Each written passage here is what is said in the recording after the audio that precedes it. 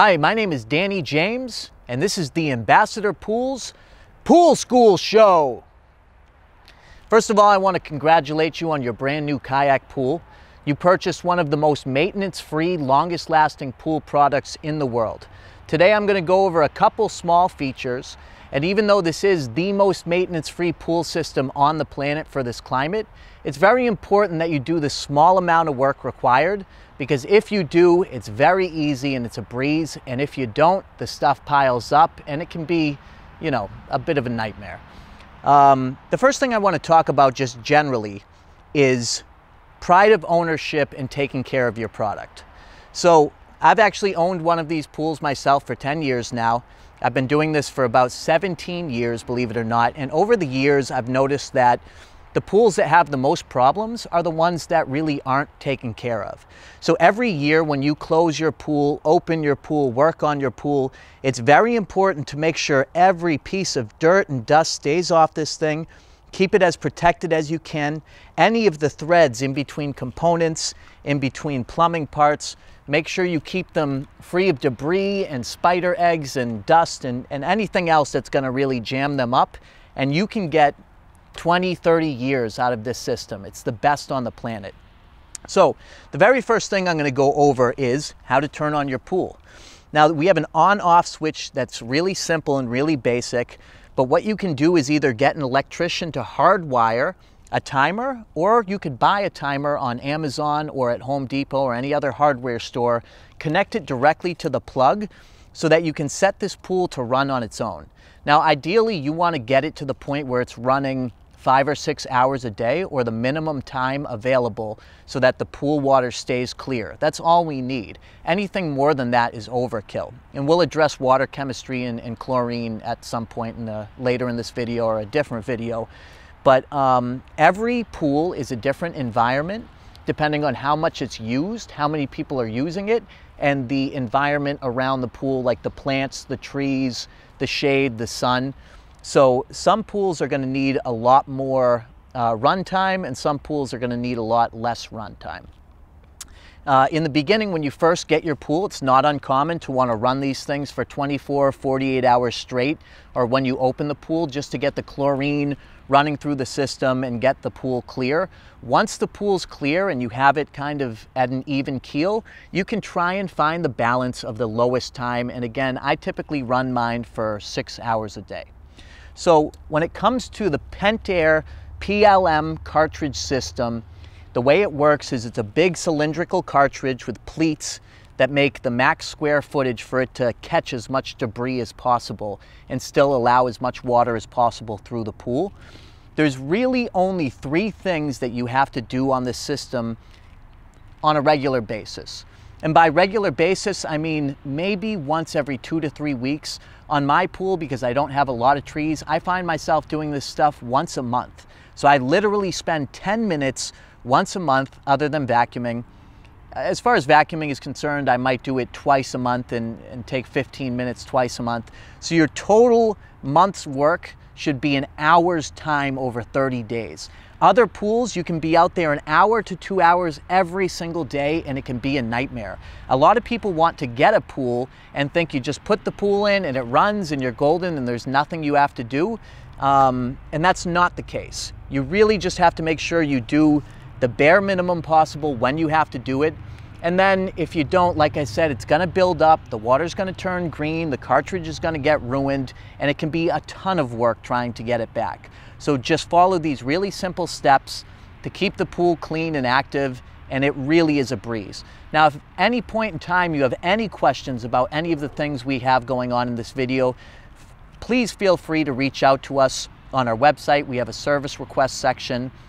Keep in mind, we only service pools that we sell or install. Even if it's a product that we didn't install and someone has, we'll still service it.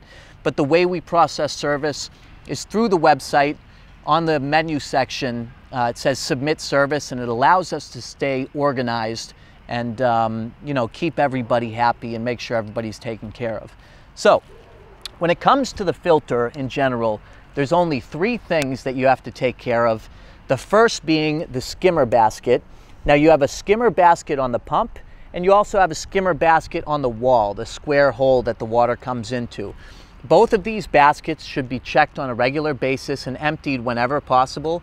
It's okay if there's a little bit of stuff in there, but if there's a lot, you want to make sure that's not impeding the water flow through the pool so that everything can really be as efficient as possible. Now, inside this big, giant, scary looking tank right here is a big cylindrical cartridge, which I'll show you in a minute.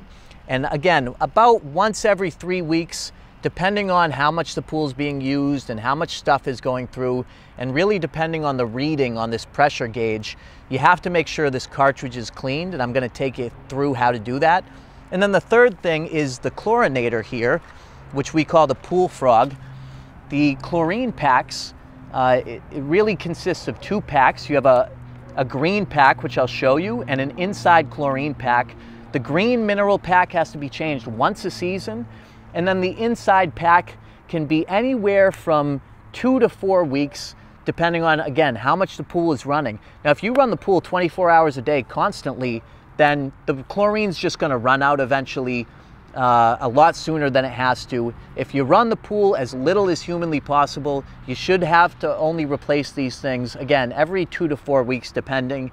And you should keep an eye on how much chlorine is in here at all times, because you'll get a sense of how often they have to be changed, which is different on every site. So again, only 3 main things other than vacuuming. Make sure the chlorine cartridges are changed, the inside cartridges, on a regular basis. Make sure the 2 skimmer baskets are empty, and then make sure the cartridge in the filter is cleaned. That's it. If you do those 3 small steps, it's a very easy pool to take care of. So if you want to come in right here, I'm going to explain a little bit about this thing right here we call the ball valve. So the kayak pool is a lot different than most pools because most above ground style pools do not have bottom drains, and that's why they're such a hassle to keep clean. Everything that floats below the surface and makes it to the ground will stay there until you get it out. Now, the great thing about the kayak pool is it processes all the small particles through the bottom drains and actually collects all the big particles that it can't process right around the bottom drains, so it makes vacuuming a lot easier. You're just vacuuming one pile opposed to, you know, the entire pool, and it's a very slow process. So the ball valve here in the center of the system controls the flow from the bottom drains here, the sidewall skimmer, the top wall skimmer, which is where it cleans everything off the top, and then the flow directly to the pump. Now, the beautiful thing about the ball valve is you can close off any flow of the pool to the system itself. Now, when you want to vacuum the pool, you want all the power and all the suction to be coming from the top wall skimmer, because that's where the vacuum hooks in from. And to do that, you want to close the side that goes to the bottom drains. So to figure out which pipe is the bottom drains, you just follow the hose right back into the pool and see which one goes directly under the pool. It's pretty easy to see. And sometimes it can help to mark it with a marker so that you know which one to close in the future. So if I'm going to vacuum the pool, I'm going to close off this side here, and everybody gets confused sometimes and thinks that it's whichever way the handle is pointing, but it's actually where it's actually marked closed. So if it says closed here, there's a little wall under this ball valve that just blocks off that whole pipe and allows the water to come straight in through the top wall skimmer into the system. So now, instead of 50% coming from here and 50% coming from here, you're going to get 100% flow right into the cartridge and back into the pool, which is why you want to close off one side, because the vacuum's hooked up to this side. Now, anytime you're working on the filter, it's very important that you close off all the water pressure to the filter itself. So now both of these are open, but they're both hitting this closed point. And the other thing you want to keep in mind is there's a little handle right here that allows you to tighten this down so it doesn't move. And really, anytime you want to move this thing, you just loosen it up a little bit so you can move it. And then when you have it where you want it, just tighten it back into place. It's very important that when you tighten this back into place, you don't crank it or tighten it with a wrench, because it will get stuck and it's very hard to get loose. Really simple, just treat this stuff very easily. Hand loosen and hand tighten. So now that we have the flow closed to the pump itself and the rest of the filter, I'm going to show you how to drain the filter tank so that we can work on the skimmer basket, the frogger, and the filter tank itself. So, like I said, the first thing we do is close off and make sure close is pointing to the pump skimmer itself. And the next thing we're going to do is drain the filter basin. Once you close off the flow for the ball valve to the filter itself, on a lot of other pools, you have to make sure that you take a plug and put it in the return. The amazing thing about this filter is there's a spring-loaded check valve that stops all the flow automatically from the other side, so you don't have to run back and forth to the pool to make sure the flow is blocked from the other side. So if you've had another pool before and you have to screw that return plug into the return, don't worry about it on this pool for now. So another thing I want to say is the most important tool you could have as a homeowner for this pool is a giant pair of vice grips. This thing really will keep you from having to call us and pay to have someone come out and repair or tighten or loosen anything. When these pools are brand new, some of the stuff can be stuck and it's hard to get loose by hand. And the biggest pair of vice grips they make at any given hardware store is something you always want to keep on hand, as well as a bunch of small bags of shock and a power washer, cheap small power washer, which we'll talk about in a minute. So now that we've closed off the flow, this tank is still full of water, and to be able to get to any part of this pool, we have to drain this tank, because if we don't, if we go to open the chlorinator or the skimmer basket on the pump, all that water is going to come spitting out. So a lot of times this can be loosened by hand. Because this is a brand new pool, I know it's going to be tight, so I have my handy pair of vice grips here. And another thing I want to address real quick is, because it's a new pool, the landscaping hasn't been done here, the best thing you could ever do around a filter on any pool is put some small gravel or stone all around this area, because when I open this up to drain out the excess water from the tank, it's going to go on the ground, it's going to get a little dirty and messy. You want to make sure you're not standing directly in front of it so you don't get blasted by water. But when you have gravel here, it keeps everything clean and everything tight. So I'm going to start by loosening this dial here just to let the water out, and it loosens right up. And then I should be able to loosen it by hand. Yep, not yet. Loosen it a little bit more just to be safe.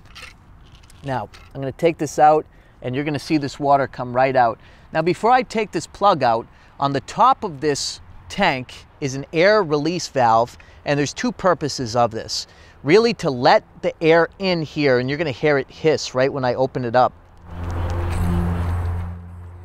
And you'll hear it hiss a lot more when I open the plug. And also to let the air back out when we prime the system and run water back through it after we clean the cartridge itself. So now I'm going to open this plug and let the water out.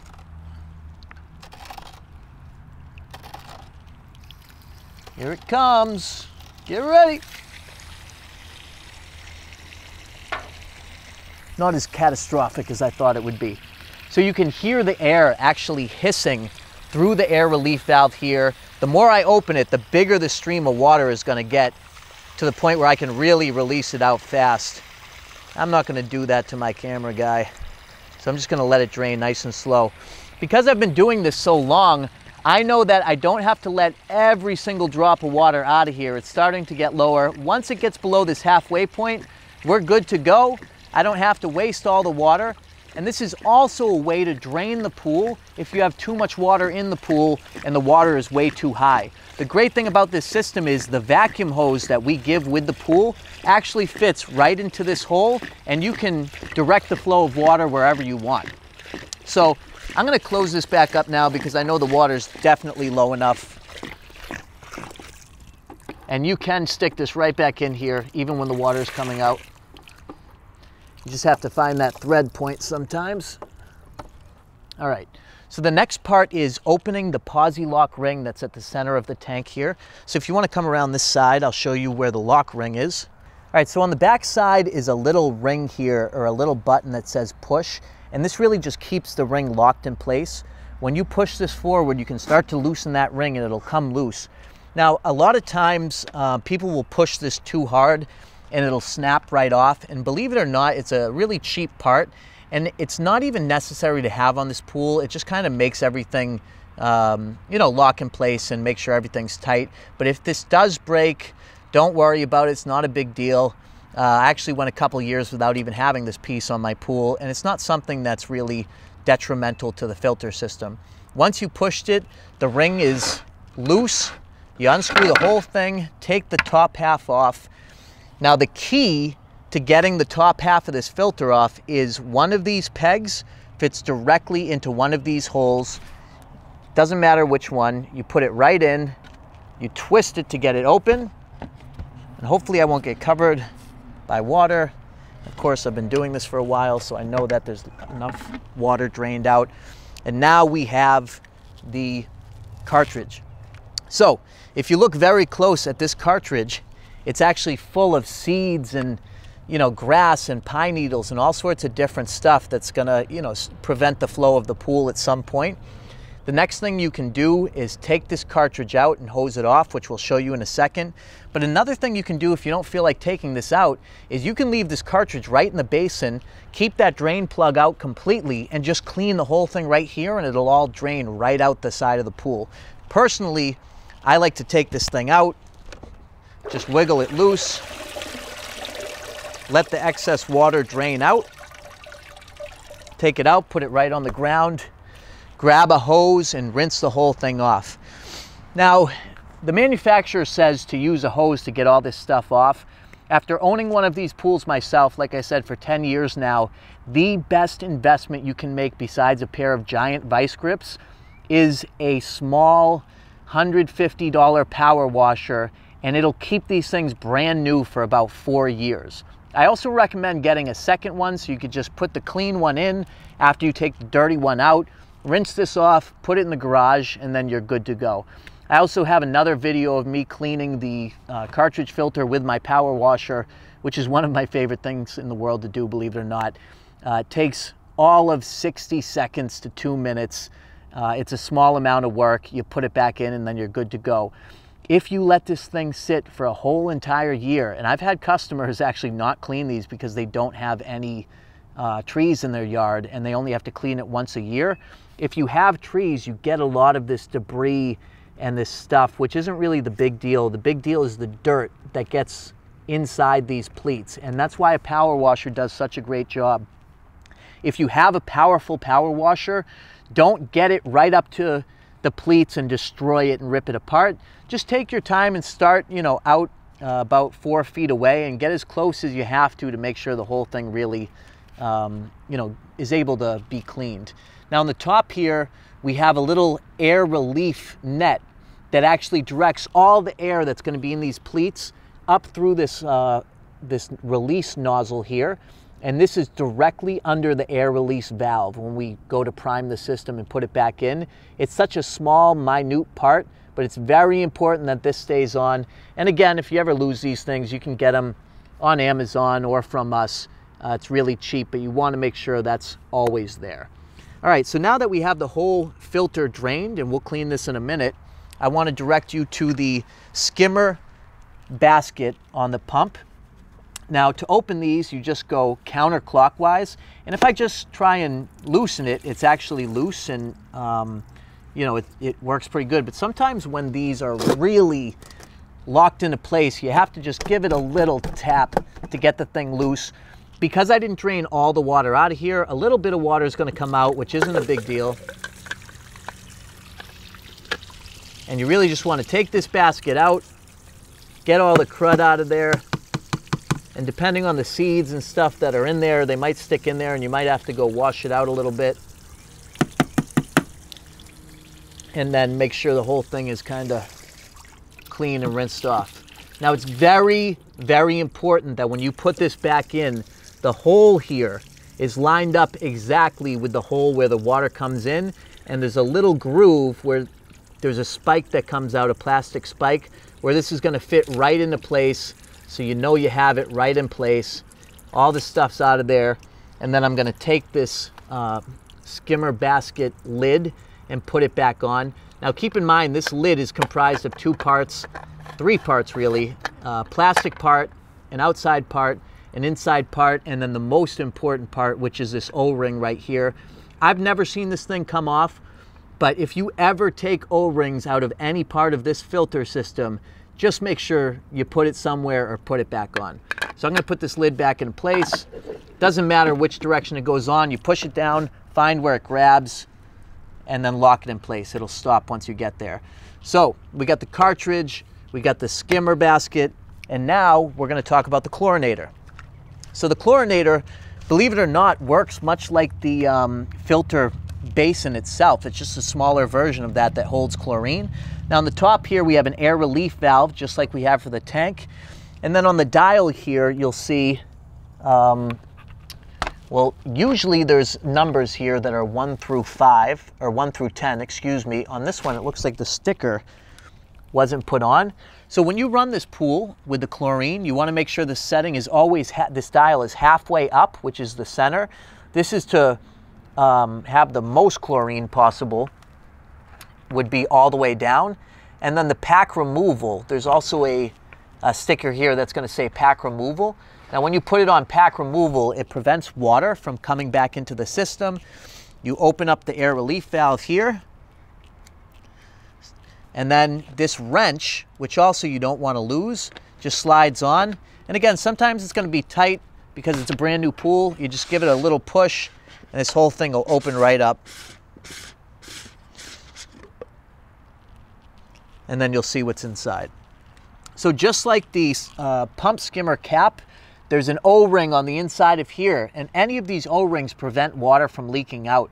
So if you see any leaks on the system, usually it's because an O-ring is missing, and you might get a little water that leaks out here, but all you really have to do is check to make sure there's chlorine tablets still in here, which there is. Make sure that it's lined up when you put it back in. It's pretty easy to see.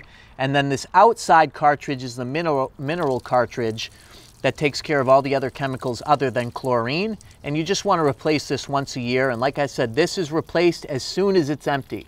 So as soon as you kind of get an idea of how long this is going to last, 2 weeks, 3 weeks, 4 weeks, you'll want to get in the habit of making sure you have a new one handy. And then you just want to push this cartridge right back into place. It's okay if a little water spills out. Put the cap back on.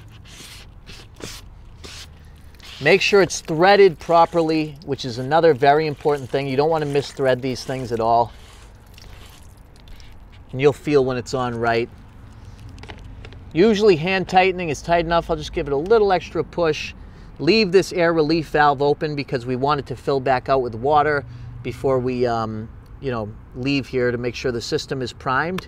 And that is literally all the work that you have to do to this pool, maybe once every 3 to 4 weeks. So it took me about 20 minutes to explain this. If I'm doing this without explaining it, I'm getting it done in about 7 or 8 minutes, maybe even less than that because I've been doing this for a long time. It's not a lot of work, guys, and as long as you keep up with it, it's very simple. Like I said, if you ever get stuck, you can give us a call and we'll walk you through it, but this should really show you every part of the system and the small amount of work that's required to make sure these pools are running clean for as long as possible. All right, so we're going to rinse this off real quick. Like I said, we have a hose and it's going to get most of this out because it's a new pool. But the best way you can do this, and again, there's another video on my channel here, is to get a small power washer and do it that way. But this will do most of the job. So you really just want to make sure you go around the whole thing and get out as much of this stuff as you can. Like I said, it takes a little bit longer with a hose, but still able to do the job. It's just that after a year or two, some of the dirt will start to settle in these pools and in these filter cartridges, and it's much easier to get the stuff out with a power washer.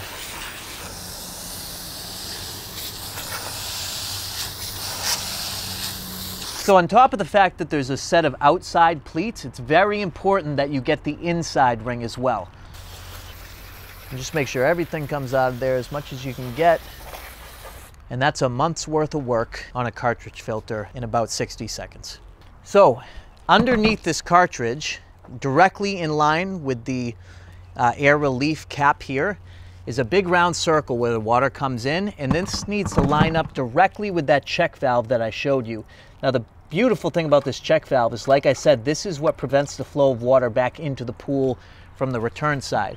So you're going to take the whole thing, drop it in nice and gentle, try and line it up, and just wiggle it around till you find the right place.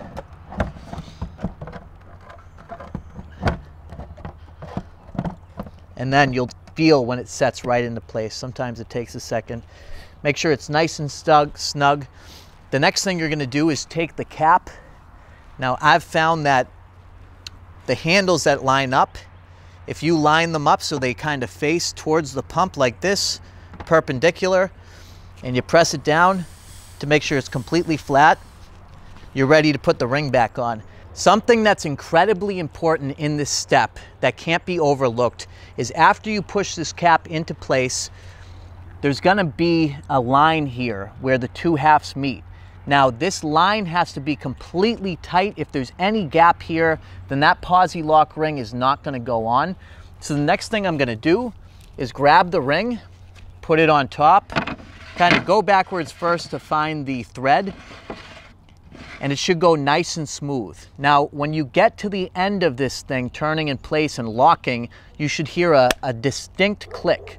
If you do not hear that click and it grinds to a halt, this thing is not on properly and the water is just gonna leak out of here continually. You're gonna have to drain the whole thing and do it again. So you'll notice, and I know because I've done many of these, you're gonna hear a really loud click when I lock this into place. That's how you know that the half is on tight and that no water is going to come out. So we've got our cartridge back inside, we've got our posi lock ring on, we've got our chlorine cartridge in place, and now we're ready to reprime the system. Both of our vent air release valves are open still, this one and this one over here. And the next thing we're going to do is take our ball valve, open it up so that all the water is coming back up, and immediately you're going to hear this air relief valve start hissing here, and the whole thing's going to start filling with water, and it's going to basically go from here and go up and up and up until it gets to the top, and then water is going to squirt, if you want to come over here, out of this air relief valve to let you know that it's full. Now you can sit here and let gravity do its job, but because I'm a bit impatient and I want to get this thing running, I'm going to turn the pump on until water squirts out of here, and I just want to make sure it's almost tight so I don't get blasted in the face by water when it's ready to go.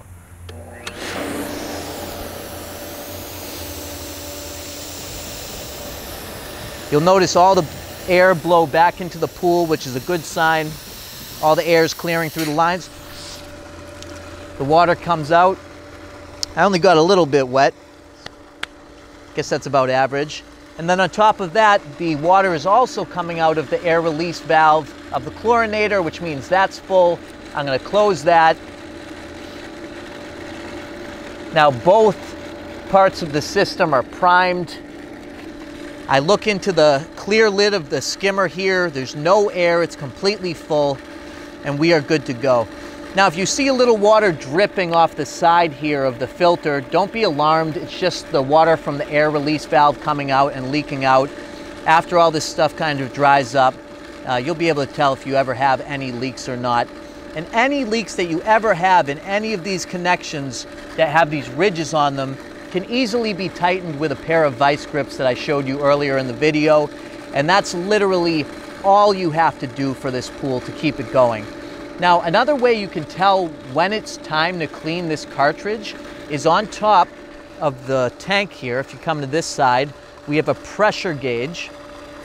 Now, these pressure gauges usually start out around anywhere from 10 to 15 pounds of pressure, and it's going to go all the way up to 20 to 23 when the cartridge is full of junk and it's time to clean it out. Another way to tell if it's time to clean your cartridge is to simply put your hand in the pool in front of the return and feel how strong the pressure is. If it ever feels like you're not getting enough water flow, the very first thing you should do is clean out the cartridge, and more times than not you'll find that once the cartridge is cleaned, especially with a power washer, it's gonna be like it was the day you bought it. And that is all you have to do for this pool, once every 3 weeks to a month. And as long as you do that, you'll have a crystal clear pool, no problems, and as little maintenance as anybody could have for a pool.